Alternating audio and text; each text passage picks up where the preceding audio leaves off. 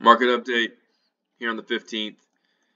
So last couple of days, I haven't done a video for a couple of days. Last couple of days though, we have came down here and hit the target that I was talking about and hit the other target that I was talking about here at 378. We filled the gap. So now the question is this move finished?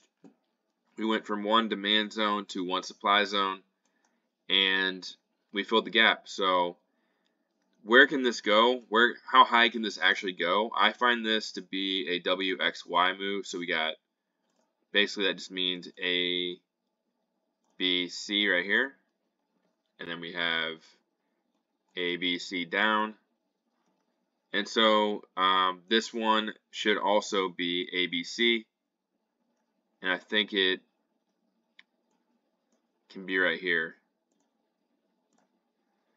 So ABC, ABC, ABC. I think that a good target for this is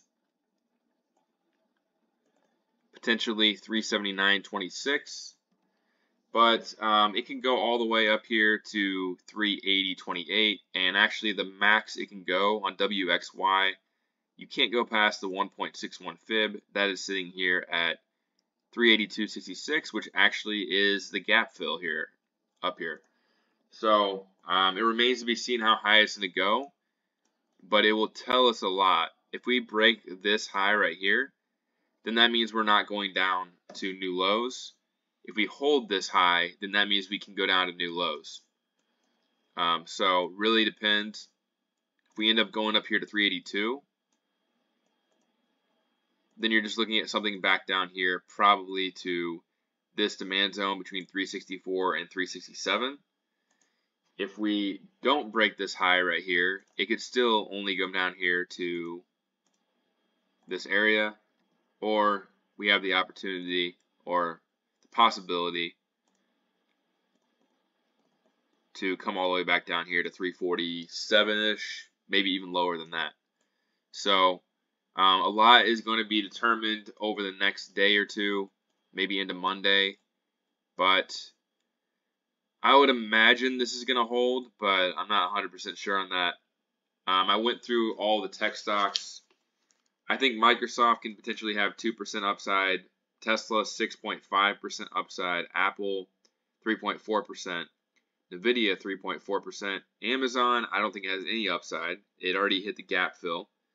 Google 1%, Meta maybe 0.5%. So I'll go over those here in a second. And then Netflix is probably going to keep on selling off. It might do a small bounce and keep on selling off.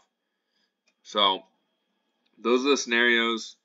But if you're bearish here, I wouldn't really worry about it that much. Even if we go all the way up here to 382, we're coming down here to 367 minimum. But yeah, they're just killing premium and making it very tough on the bears right now. And for me, I bought calls down here in this area right here.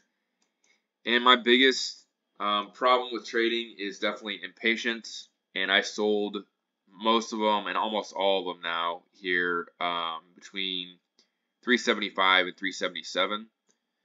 So I'm all out. The only thing I'm holding right now is some Tesla calls and some Tesla sold puts, because I think Tesla can go higher from here. But besides that, I'm pretty much all out. And I kind of wish I was still holding some more stuff, because I think probably we will go higher over the next couple of days, and it's kind of annoying, but I don't want to FOMO in now and have a drop or something. So we're late in the stage here. We have maybe a day or two left of this melting up. SPY broke outside of the supply zone but came back inside of it. If this is the A wave right here,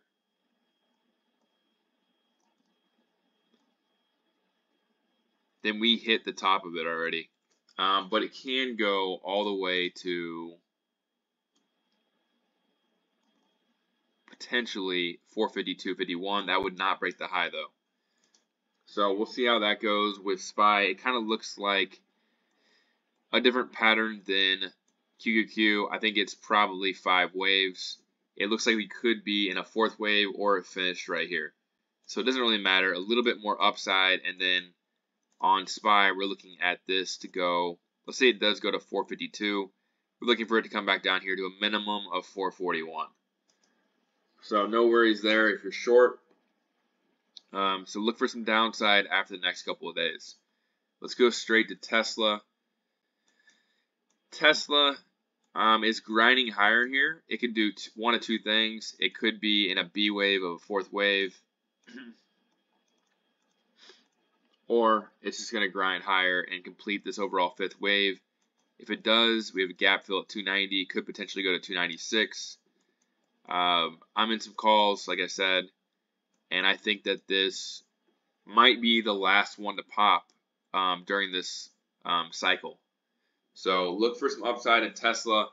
If it does come down here to 262, then that's going to make it interesting because we're looking at probably invalidation at that point, where it could come down here and break into 258 and completely invalidate the whole move. But I don't think that's going to happen. I think it's going to hit 290. So Microsoft can hit 346. Like I said, it has 2% upside. Been looking for this for a long time. 346. So that's 2% upside. Tesla 6.5%. Apple can come up here to like 181 probably. Fill this gap right here. That's about 3% upside. Nvidia might be bouncing here. It might have completed ABC here. If it does bounce from here, I think it can come all the way up here to 471. Or maybe just up here to 469. And then I'm expecting the move down to probably 415. So Nvidia could potentially bounce a little bit here. Amazon.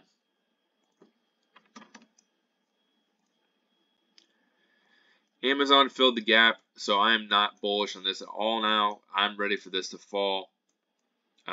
This should fall down here and fill this gap here soon. And that would mean that this is probably going to fall while the other ones are going up. And that's kind of what I think is going to happen. We're going to have Meta falling, Amazon falling, potentially Google falling, and maybe Apple and Tesla finishing their moves at the same time, maybe along with Nvidia, because it doesn't make sense for all of these to go up 3-4% when QQQ is probably only going to go up another 1%. So there's going to have to be some that are falling and some that are going up, and the ones that are going to fall, in my opinion, are Amazon, Google, Meta, and Netflix, while Microsoft, Tesla, Apple, and Nvidia are going up.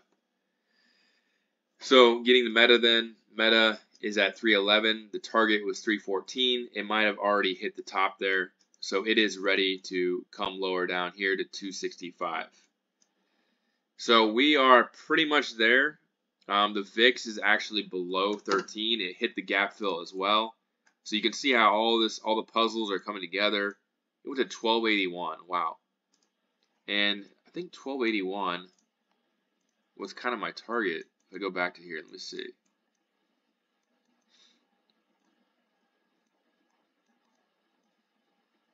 Yeah, look at that. It hit the target right there. So, yeah, if you're long here, be very careful. We are basically topped out. This can't go any higher, in my opinion. And if it does, then it's just some random BS, basically. They're just manipulating the heck out of it because everything, puzzle pieces are coming together, and we are ready to drop. So 367 minimum on QQQ on a drop. SPY minimum 441. Potentially gap fill at 421. Microsoft is probably going to come all the way down to 270 for that gap fill. I think 278. Amazon gap fill at 129. Meta gap fill at 265. Google, I don't know if it has a gap fill here. Let's see.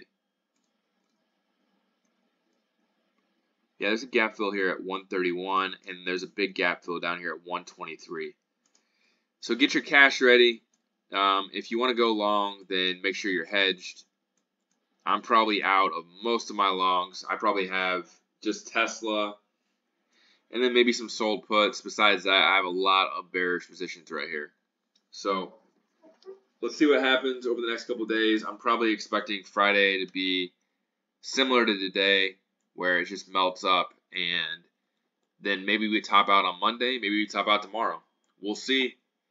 Good luck trading. I really hope we get this bear move because I got cash ready to go.